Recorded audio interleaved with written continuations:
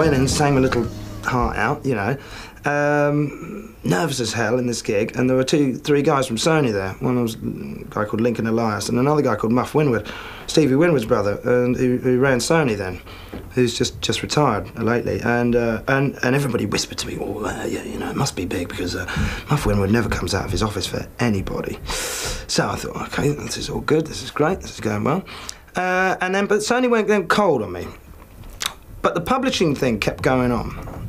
And EMI started to sniff around, and we went over to EMI to try and further ourselves, and we went to a guy called Guy Moot. And I walked upstairs with When You're Gonna Learn, and the lyrics and everything, and his secretary came, we sat in the lobby like you do when you're trying to get a deal for hours, you know, and we sat there, and then the secretary came down, he said, it's very good, and the lyrics made him nearly cry, come back on Monday. So we were like, okay, you know, I thought, well, I don't want to get mucked around here, you know, I want to get in there, get stuck in.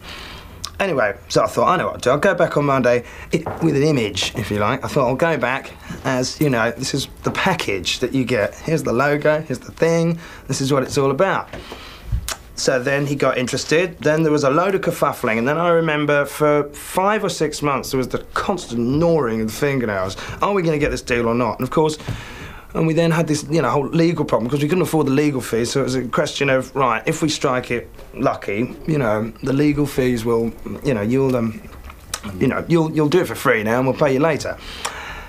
Anyway, one day, bang, there you go. They decided to rewrite the contract, and now it's a major label contract, not an independent label contract. I.e., the words acid jazz as an independent thing had to be inserted into the contract because it had never been done before.